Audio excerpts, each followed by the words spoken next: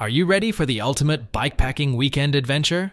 Join us for an unforgettable self-supported bikepacking trip through Southwest Virginia. The Grayson Gravel Pie Bikepacking Adventure travels along the Virginia Creeper Trail, the beautiful gravel roads of Grayson County, Virginia, and the New River Trail. All lodging and camping arrangements are included, along with daily routes and guides riding along with you. This self-supported adventure offers resupply opportunities every 20 miles for your food and water needs. Find out more at graveltraveldirt.com. You're listening to Mid-Atlantic Gravel, Travel, and Dirt.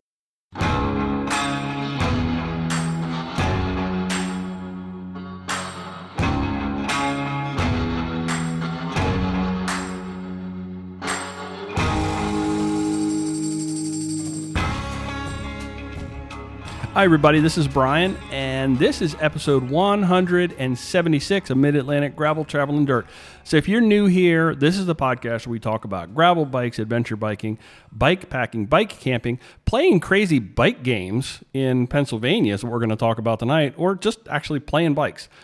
Joining me tonight, Troy Farrar from U.S. Endurance, Gravel Grinder Nationals that just happened back in Loudon, and the upcoming Soul Survivor. Now, Troy, I'm going to call it a bike game because it's more, to me, it feels like more of a game than a race kind of a thing. But I'll let you kind of like tell me what you actually want to classify it as. We're going to talk all about that tonight and get the whole rundown. I've done a little bit of a deep dive, but I want to say right at the top, welcome, Troy. It's good to have you here. Good to have you back. Well, thanks, man. It is great to be back on. Awesome. Before we get to any of that, though, I got a little business to do. Cutaway USA, I got to give them my shout-outs. I do at the top of every episode because they're awesome. Cutaway USA is offering premium cycling apparel born in the Blue Ridge Mountains. Cutaway is an industry leader using innovative fabrics combined with clean and bold designs. Make sure to visit their website to see all of the cool stuff that they got.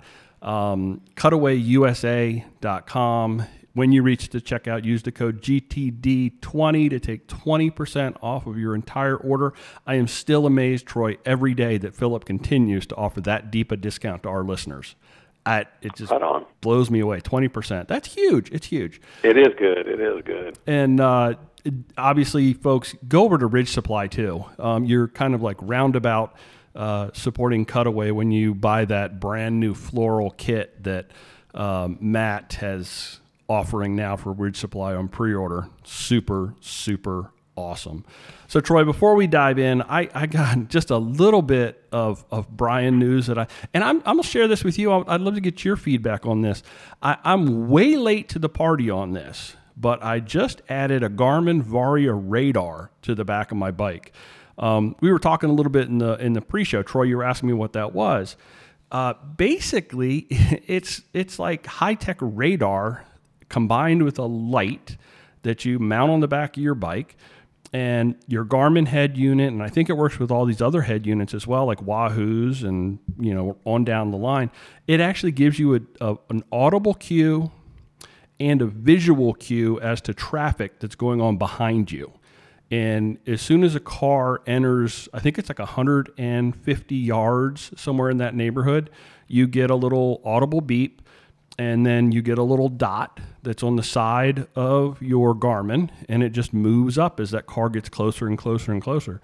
And if there's multiple cars, it gives you multiple dots. And it'll also tell you if a car is moving fast or slow, or like I had this happen today on a ride.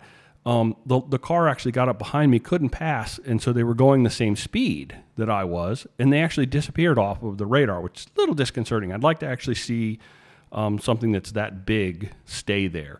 But I mean, have you heard of that before, Troy? I have not. It sounds amazing. I heard about it, I guess, when it first came out, and I didn't really think too much about it. But when I was on the Blue Ridge tour last week, there were quite a few people that had it. And so I was talking with them about it, and I got to see it work because the lights on the unit actually change their intensity when the radar is triggered.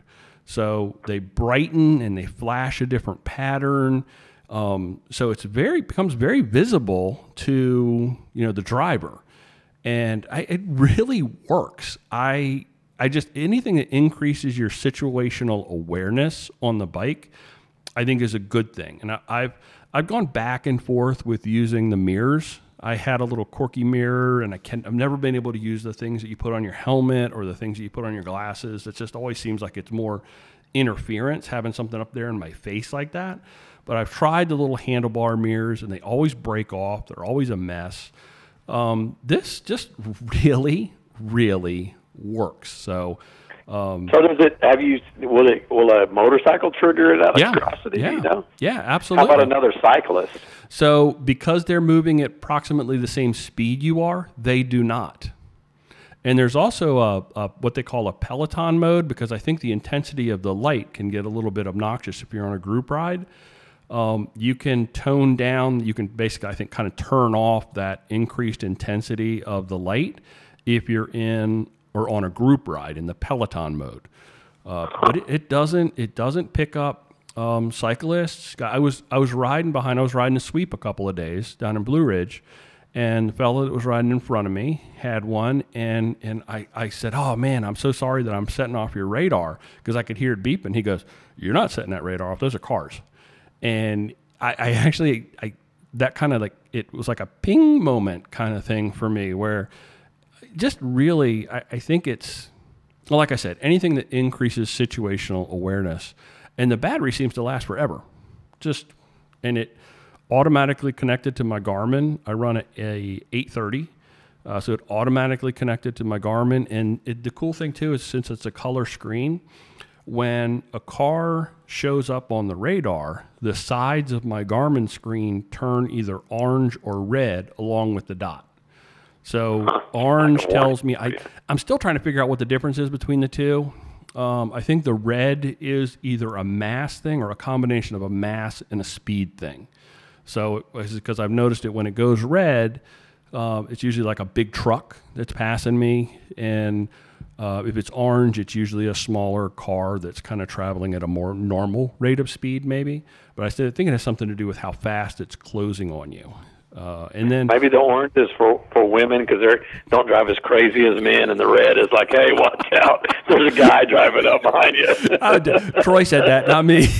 Hey, the women are better drivers, is what I'm saying. Not reckless men. It really like, I'm all about situational awareness, and it's just another piece of data that enters your brain, and I don't have to look over my shoulder. Although obviously it says, make sure you do still look over your shoulder. Don't just depend upon this, because technology can fail. I'm guessing it could slide down or maybe change position, and but there's a little icon that tells you it's connected, so you know whether it's on or off. My Garmin automatically created a light network. Now, I didn't get the one. There's a new one out right now, and this is kind of what got me thinking about it, that has a camera integrated as well as a tail light as well as the radar. And I've been a big fan, and I've used the Fly 6 from Cyclique for a very long time. I just like having that information about what's going on behind me, because I think the more people that do that, run cameras, the better accountability we can hold drivers to when we're on the road and interacting with cars.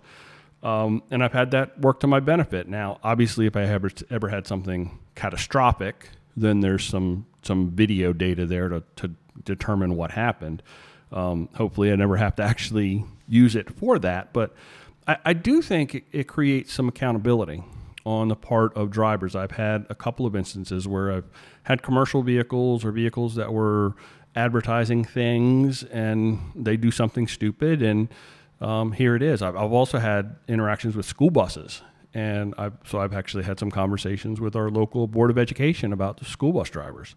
So there's some good that comes out of it. And when you have that video data, that, I don't want to call it proof, but it's kind of what it is. It's kind of like, here's something that happened, and you can't dispute it. It's here. No, for sure. It's a good tool, I would say. Well, I looked at getting the one that was all-inclusive, but I did look at some reviews. DC Rainmaker kind of like railed it. And probably the thing that put me past like that was a good solution was the fact that it doesn't have any image stabilization. I mean, that's sort of like a camera standard today. Now, I don't want to use that as like, oh, here's some action camera footage. That's not my intent for having the camera on the back of my bike. Right. So I'm not really worried about the ease of use with regard to pulling video files off there. I can slap the card on my computer and pull it off. It's easy. But, having them all integrated into one unit was kind of appealing until I kind of like read those reviews. And that was the piece that kind of put it over the top. So now I had to find a way to run the Varia radar and my Cyclic camera, which the added benefit of not having to run the Fly 6 in a flashing mode is the battery lasts a lot longer. I got like almost 5 hours out of that on just video mode today. And that's got the image stabilization, 1080p, 60. So it's good quality. You can read plates without any problem. And then to make one thing even just a little bit sweeter, I went over to the Garmin website, and the radar/light unit is normally like $200, but they had it on sale, and I'm assuming that's going to continue. $50 off. So it was only $150 to add that radar. And then I got a little mount that actually hooks onto the rails of my saddle, so I can tuck it up underneath the saddle, but still actually have my speed sleeve back up in there. It all kind of fits really nice. So I'm impressed. Color me impressed with the Varia radar. Yeah, and sounds very cool. Their website, $50 off. I mean, that was a hard deal to beat, and it showed up in like 2 days. So, guys, check it out. Guys and gals, check it out. I think anything that makes us safer out there is a good thing. Strava Club. I don't want to forget about our Strava friends, our top 100 random rider shout-outs. Bruce Mort from Frederick, Maryland with 191.5 miles. Good job, Bruce. And this one's fun. I fudged a little bit on this one because the name caught my eye. I typically just pull random numbers and grab people, but this name caught my eye. The Silver Snurfer from North Braddock, Pennsylvania, 139.7. See, these Pennsylvania guys are ready for bike games, Troy. I'm telling you, they're ready for it. Let's bring them on. Matt Smith from Cobbs Creek, Virginia, 328.8 miles. Big week, Matt. Good job, buddy. To break into the top 100 for the week, you needed 137.4 miles. That's kind of holding steady right in that ballpark right now that the quote-unquote in season is here. And we're up to 831 members from 830. If you want to check it out, strava.com/clubs/gravel travel dirt. Go over there and check it out. Anybody that wants to play bike games.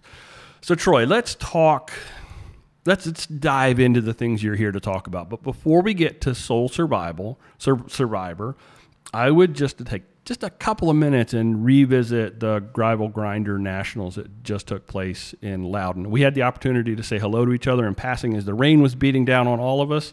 How did it go in your world? It went well. First off, I got to give a huge shout out to Dirty Kitten. Yeah. Alex and Chris, our race directors, did a fantastic job. They laid out a great course. We had a ton of volunteers, and they were awesome. I mean, as you know, the week leading up to it was just beautiful. It was like 70 degrees, 75 degrees every day. Yeah. And then the day before, it started raining on Friday, and the temperatures dropped. And I was telling someone just recently that I'm pretty sure it never stopped raining from Friday until Saturday night or Sunday morning. Not as for 1 second. I don't think it stopped raining. Nope. It just rained the whole time. It went from in the 40s, right? I think, or maybe. So we were wet, yeah, and cold. But the course was fantastic. Everyone had a great time. Coaster course was just beautiful. I mean, it's really such a beautiful area. Yeah. We started and finished at Bluemont, Bluemont Station, which is like a local winery / microbrewery place. And, you were there. That was an awesome place to hang out after the race. Yeah. Everyone got a free slice of pizza, and there's plenty of food or drink if you wanted it. And so we were happy with everything. Of course, we'd have loved it if it wouldn't have rained and would have been a little warmer.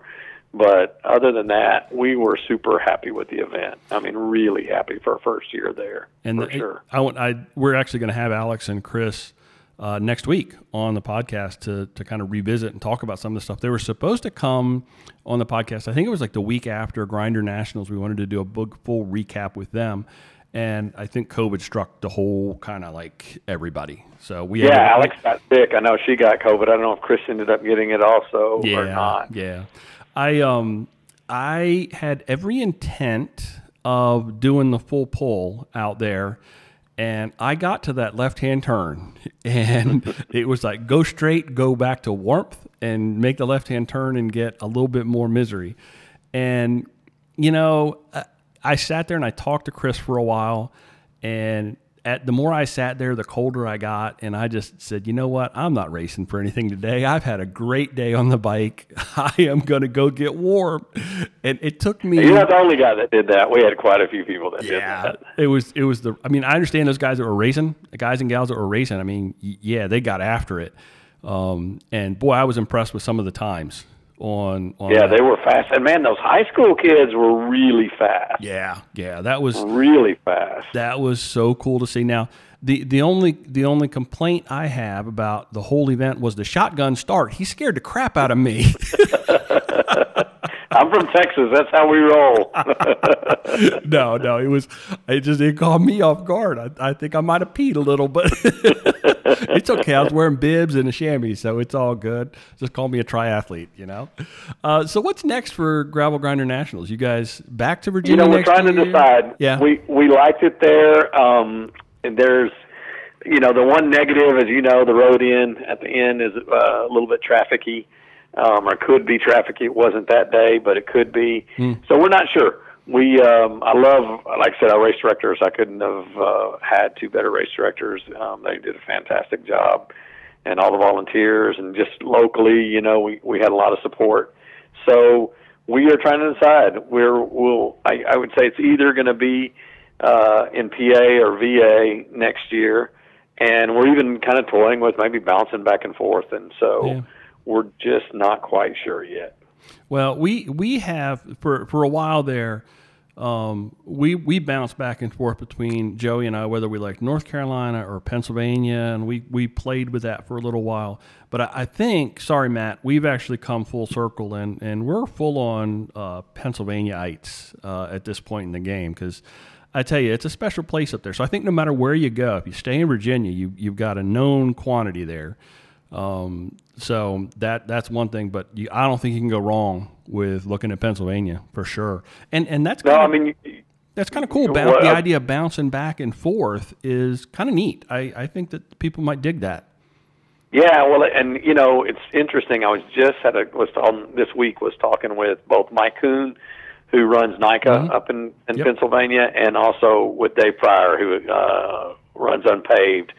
And we were just talking about how PA is really becoming a hotbed for gravel. They just had the Grinduro there. You've got Unpaved. Like there's several big events that happen, big gravel events that are happening in PA. So it's really becoming kind of one of the gravel hotbeds in the country. Yeah, it's really coming on strong. Joey went up for the weekend for Grinduro. I was finishing out my Blue Ridge tour, so I couldn't head up there for that. But I saw the pictures, and it looked like everybody had a great time. I think Dave had a really good time, too, in his Hellbender salamander suit. We haven't talked about that. Dave apparently showed up in a salamander suit. That's awesome. If you think about it, too, from a purely marketing standpoint and a business standpoint, if you bounce it, you're going to get this crowd of Virginia people that will go to PA. You're going to get these PA people that will start coming down to Virginia. You could actually see this like evolving into, instead of, a regional event where just people from the region are showing up, which you've already got traffic from around the country. I know that come for Grinder Nationals. And I talked to a few people that had come a long doggone ways for Loudoun County Gravel at that event. But I think that would be really cool to kind of like that idea of kind of like this travel and road show kind of thing. We do too, and especially if it's easier if you have it in the same place year after year. But if we've narrowed it down to two places and we just went back and forth, that would probably be pretty easy as well. And so we are, like I said, we're still kicking different ideas around, but that one's certainly one of the big ideas. Cool. I like it. I like that. I like that a lot. and I'm already looking forward to next year. Let's if it is in Loudon, let's order up some better weather though. let's get let's get it on the docket now. All right, let's switch gears and talk about Soul Survivor.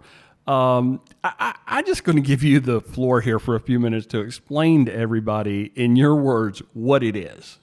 Okay, so I love, first off, I'll tell you, I love any event that gets people outside and gets them dirty and, having fun doing something. And I love cycling. I like trail running as well. I love riding gravel. I love mountain biking. And so we kind of put a little bit of everything in this one. And but it's separate events happening at the same time. So if you're a gravel guy, you're only going to ride gravel. If you're a mountain biker, you're only going to ride mountain bike. And if you're a trail runner, you're only going to trail run during this event. And everyone has their own course. So trail runners aren't going to have to worry about mountain bikers blasting past them and half running them over or anything like that. Everyone's going to have their own course. The way it works, it's sort of a 12-hour race. We've got, I guess let me back up. We've got solo for the hardcore people. We've got two-person teams for also hardcore people. And then we've got what we're calling grande teams, which is a big relay. You can have as many or as few as you want. You could have 3 people on a grande team and you still ride a decent amount of laps. Or you could have 10 or 12 people on a grande team and you might only each ride just 1 lap. And so the way it works is at 8 a.m. we put everybody for each different race in there. We call them the starting corral. They get in the starting corral. We say go, and you have an hour to complete your lap. And so for the runners, it's like a 4.1 mile lap. I think for the mountain bikers, it's between 7 and 8 miles, and for the gravel guys, it's 8 and 10 miles, somewhere like that on the lap. So you'll be able to do the lap fairly easily in less than an hour. You come back in, you can eat, you can hang out, you can, do push-ups, dance, whatever you want to do. But when we say go for the 9 o'clock lap, you have to be in the starting corral. If you're not in the starting corral, you're out. And if you're on a relay team, your whole team's out. And so, if you come back in at 8:40, you can do whatever you want, but before 9 o'clock, you got to be in that starting corral. So now I'm not sure I want Joey on a team because paying attention to detail, that sounds important. Well, and we'll give a little warning. We'll give a whistle to tell everyone, 2 minutes before or something like that. So it's different than, if you've heard of like a 12-hour mountain bike race and it's different that you can't start your next lap, as soon as you finish. You have to wait. Okay. And on the top of the hour, we start every hour.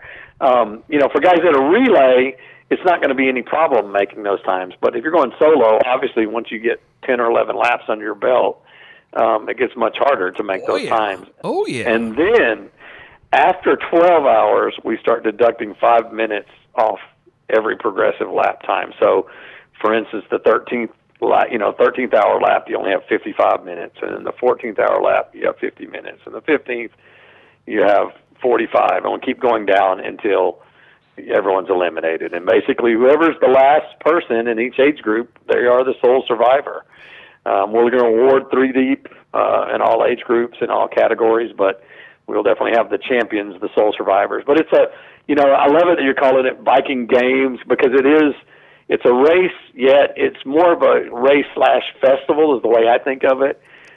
Just sort of like a 12 or 24-hour mountain bike race, how, there's a lot of fun. Like you see the racers a lot. They're great events to bring family along and friends along to cheer them on. And, especially if you do a team, it can be you can get people from work or from your bike shop and as far as we know, there's 24-hour and 12-hour mountain bike races where they have teams, but as far as we know, it's the first ever gravel team event, which is super cool. Like grab some gravel buddies, build a team, and come race. And then, also for trail running, there's kind of a similar event. It's really where we got the idea from. They call them backyard ultras, where they do a 4.1 mile lap for 24 hours, and they complete an ultra. But I don't think everybody knows like Barkley Marathon and stuff like that. Right. It's kind of like that same. But that's crazy. Sort of. That's crazy talk over there. That Barkley nonsense. Yeah. So, but with backyard ultras, no one's in a team format either, where you can have a team, and so you're not having to do the whole thing. We think it's going to be really fun. You know, there's a lot of guys that cross over between gravel and mountain biking, but there are also guys that are only gravel riders or only mountain bikers. So we're bringing those two groups and the trail running group in. I think, you know, it offers a great opportunity for, let's say, the girl that loves to ride gravel, but her boyfriend's a trail runner and not a gravel. They can come and both take part in the event and hang out together. Yeah, that's cool. We just think we're going to. Yeah, go ahead. Sorry. No, so this is all. It's all finishing in the dark time too, because it's like the 13th lap. Right. Is good. That's wild. We're going to have a little bit of night riding on the gravel and mountain biking and trail running, but not a ton, but a little taste of it. Yeah. But you know, it's just going to be fun. I mean, we're going to show movies at night and just have some contests, have a huge raffle, and you know, we're just going to have a lot of fun. And I think it's going to be great to bring all these different groups together.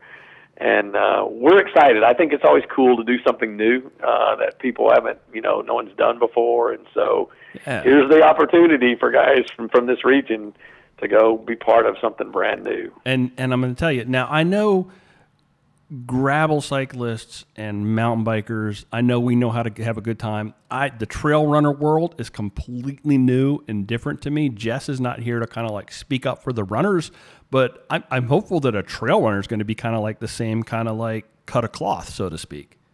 They are. They're dirt bags just like we are. Right on. See, so they like to hang out and have fun and camp out, and it's going to be awesome. You bring in a bunch of people together that I think all know how to have a good time, to play a giant game, and then in the dark time just break out cowbells and start crazy nonsense. So that's right. That's right. I can see little side games and cornhole and all sorts of crazy nonsense going on. So this sounds like a crap ton of fun. It just really does. It sounds like more like a festival than a race. I mean, I know one of the things we talk about a lot with gravel is the community that it you know is there, and bringing three communities together into one giant outdoor space that looks really cool. Can we talk for just a minute about the venue? Yeah, so we're super excited about that also. A really good friend of mine runs, it's a youth summer camp is what it is, and where we're hosting it out of. He runs that camp. And so some of the great advantages we have there is, you know, all of the trail running and mountain biking is on private property. Like, we don't have to worry about anybody else. Nice. And the gravel, he was like, really, the gravel is almost like you're on a closed course. He's like, he's like, maybe a few cyclists will see a couple of cars during the whole 12 hours. So that's super exciting as well. We love to hear that. It's a beautiful camp. He's renting the cabins out, so you can, you know, if you've got a team and you're coming, you want to rent a cabin, so you've got a place to hold up and to sleep and everything. He's renting the cabins out. He's going to be cooking food in the cafeteria, and it's just I just think it's a fantastic venue for we couldn't ask for a better venue to host it at. What's the name of the campground? It's actually Camp Susquehannock. That's how you say it. Susquehannock. Okay. And yeah, Susquehannock. It's in Brackney, PA, which is northeast Pennsylvania. Northeast Pennsylvania. Okay, that was the other thing. Is like the general like footprint of the location. Pretty close to Scranton. I think it's like 30 minutes from Scranton. Oh, cool! Electric City. Yeah. So, what has the response been so far? Registration is open, I assume. We just really pushed out and are just pushing out over the next week or so our big marketing push. So we're sending posters out to lots of shops. We got really, because I'm from Texas, I don't know the riders up there, right? So we're really relying on our buddies that are in the area. So we've got all the local, you know, Dave Pryor with Unpaved and Ryan, who runs Transylvania Epic, and the Dirty Kittens and all those different guys. We've got them all pushing it out. And so we'll see what the response is going to be. We certainly hope that we get a good response. We're going to actually limit it to 200 participants per discipline. Now, when I say that, that's a little bit false in that we only want 200 people on the course at a time. So if you're running a 2-person team, but there's only one person riding at a time, obviously, we just count you as one. Or if you have a 10-person team, we were just going to count that as one because there's only one going at a time.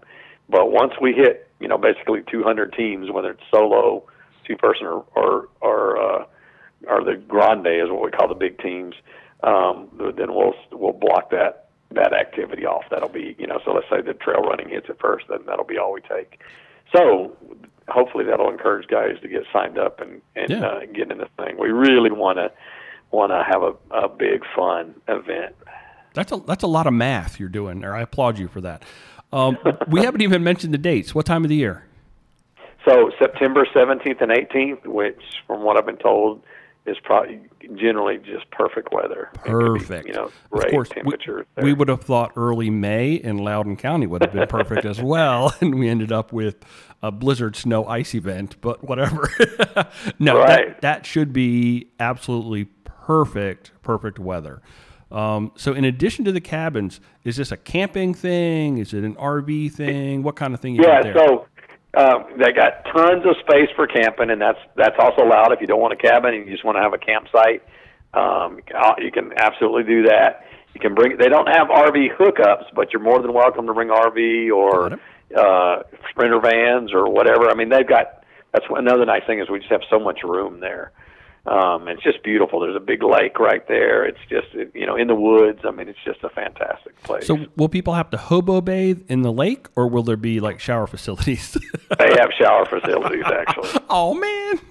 Yeah. So they have shower facilities for the cabins, around the camp. There's different ones set up, and we'll have bike wash and really everything that goes with the race. And so that sounds really like a crap ton of fun. Now, the one thing, the trail runners, I don't know if this is appropriate for them, but I know from a mountain bike perspective as well as the gravel, you've got an 8-9 mile course or a 6-7 mile course. What's the elevation look like? There's going to be some elevation loss and gain. I don't have exact numbers right now, but the camp sits on the top of a mountain, so you've got to definitely the cyclist will have to come off of it and then go back up there. Is it a technical mountain biking course, or is it? No, it's not. It's actually. I mean, there's a couple of places that if you're not a technical rider, you'll have to hop off, and it's really more go up, which is what I love. Like instead of having huge drop offs that someone might not see, you'll see it coming and be like, I can't climb that, so you'll hop off and run through it or walk through it, or as a technical guy can ride it. But nothing super technical. So it's definitely just a good little, just normal, good little mountain biker can do it, no problem. You really nailed, I think, the distances. The 4 mile trail run, I have no idea whether that is big or not, but 6 to 7 mile lap on a mountain bike and an under 10 mile lap on a gravel bike, even with some elevation, that's fun. That's fun territory as opposed to suffer territory. So now, where can people go? Did we throw the website out there yet? I don't think we have. So it's thesoulsurvivor.com, and soul is SOLE.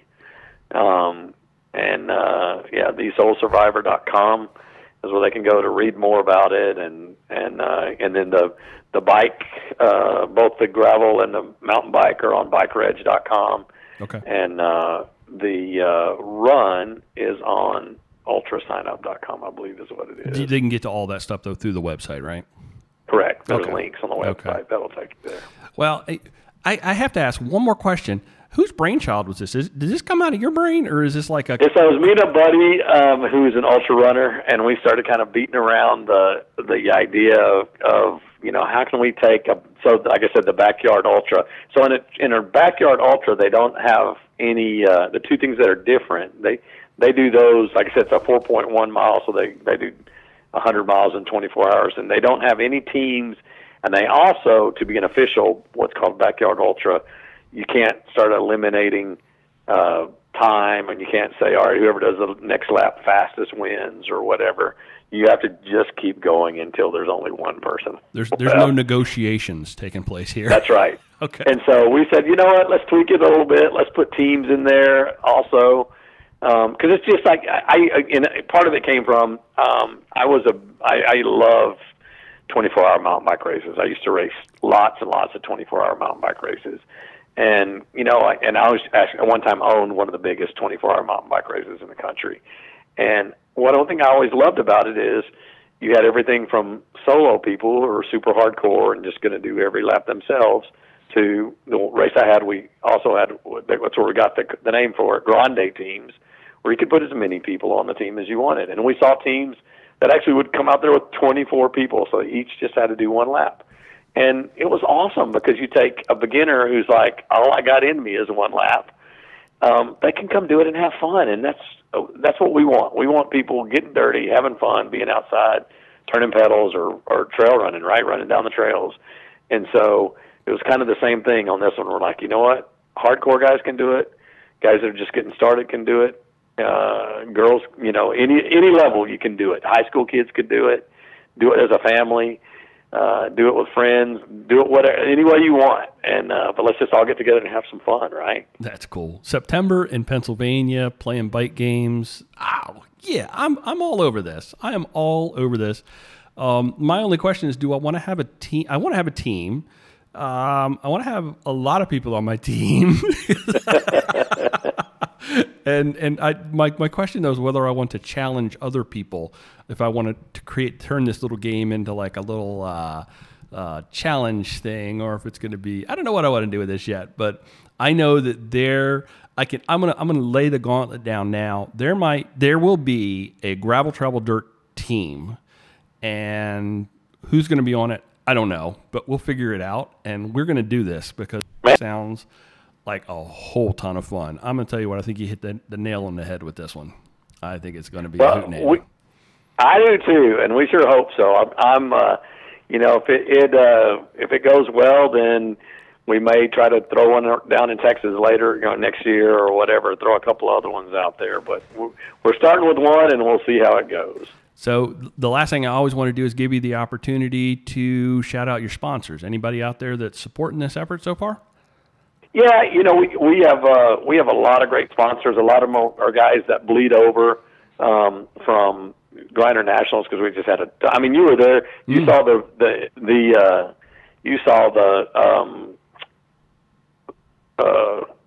all of raffle that we had at Grinder Nationals, right? Yep. So just going back to that, for Grinder Nationals now for 7 years straight, we've had so many prizes for the raffle that every single rider wins something every single year. That's cool. I remember we talked about that before, yeah.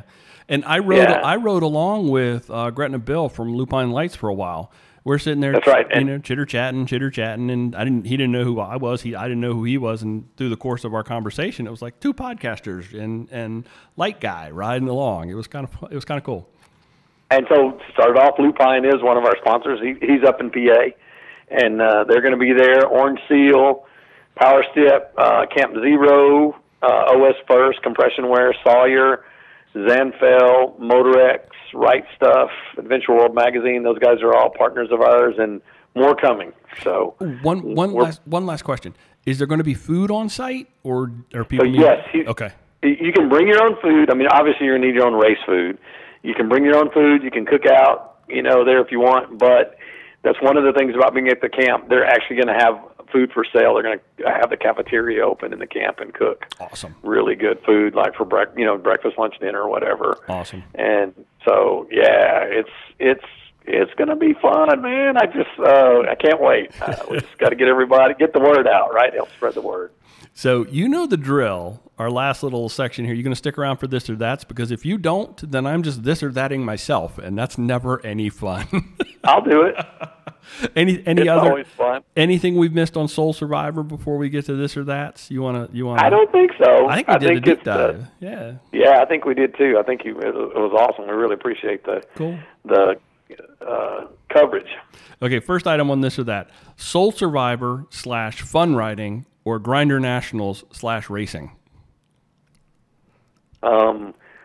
Man, you're putting me in a tough position on that one, aren't you? But hey, I'm looking forward, not back. So I'm saying Soul Survivor, fun racing. I love this idea of this fun riding thing. So I'm right there with you. I'm already looking forward to this. I don't want to wish summer away, but September isn't that far off. Second item: banjo or harmonica. Wow. I'm going to say harmonica. The harmonica's super cool. Yeah.